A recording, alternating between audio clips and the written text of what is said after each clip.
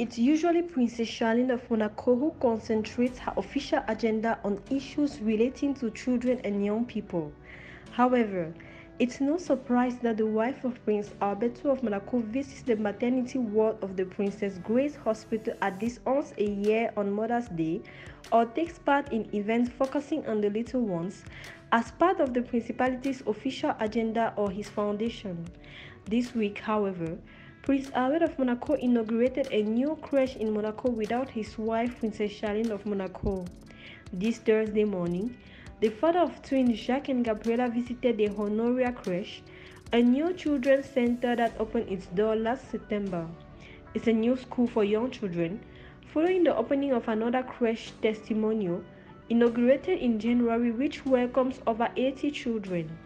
But before we go any further, we'd like to welcome you to the first official channel dedicated to news about Monaco's princely family. Please subscribe to our channel and don't forget to activate the notification bell so you don't miss on any new video about Monaco's princely family. Thank you for watching. Dressed in a dark blue suit with tights over his shoes, the brother of the Princess of Hanover, namely Caroline of Monaco, looked very happy during a visit to the center.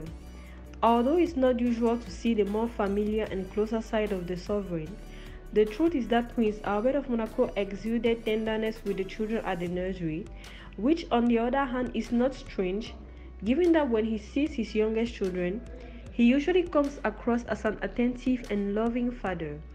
On this occasion, his wife, Princess Charlene of Monaco, did not accompany him on the visit, which attracted a lot of attention, given that the little ones are usually a central part of Princess Charlene of Monaco's agenda.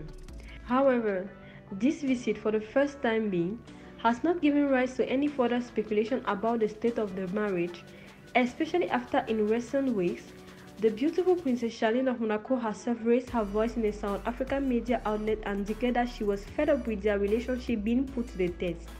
The situation surrounding the marriage of Prince Albert of Monaco and Charlene of Monaco has been front-page news practically from the start, when the romance between Princess Charlene and Albert II became known. In recent years, however, rumors of a crisis between the two have been rife, not least due to the Princess of Monaco's absence from the Principality and the health accident she suffered that prevented her from returning to Monaco for several months.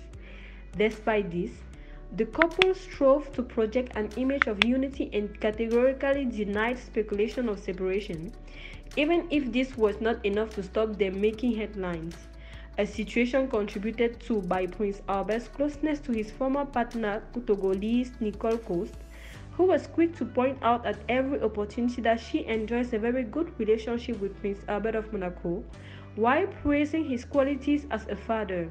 So, let us know in the comments what you think of this latest solo outing by Prince Albert of Monaco, and we look forward to seeing you in our next videos for more news and information on the Monegasque princely family. Thank you once again, and as always, stay tuned.